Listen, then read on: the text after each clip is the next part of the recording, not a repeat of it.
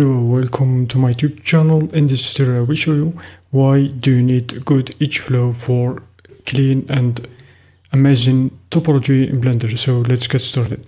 We have this default cube and we have this bad distribution of vertices and very bad edge flow. So let's define what is edge flow. Is very important for good topology in Blender because it determines how the mesh will deform naturally. Here are some key points about edge flow. I'm going to be talking about that later.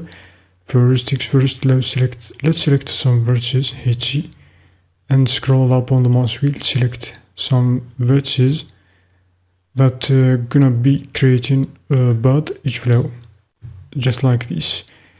And make sure that you have installed the edge flow add-on. It's free, you can install it, and you have the newest versions.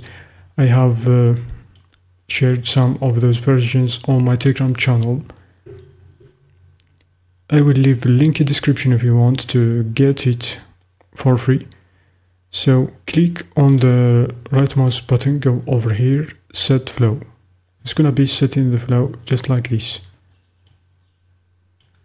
And you can play around with the tension, and let's set it, for example, -50, for example, just like this. It's gonna be making a good edge flow as shown here in our tutorial.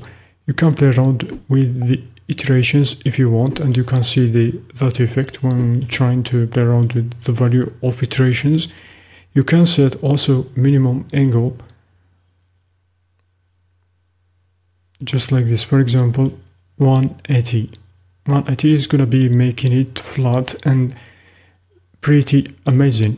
So hit C to select all those vertices that's gonna be creating a bad edge flow, just like this. Select them, click on the right mouse button to confirm the selection.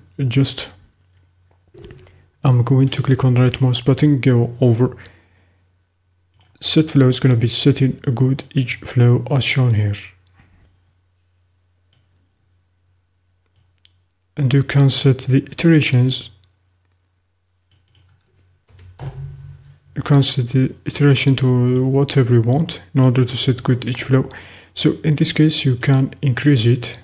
It's gonna be making a good adjustment and good position to set that flow just like this. And this is gonna be saving a lot of time in order to avoid that kind of weird issues. Click then set flow, just like this.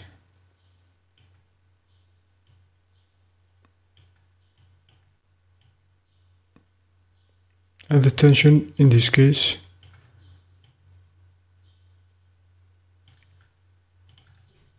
let's set it to 600 for example, or 50, -50 for example.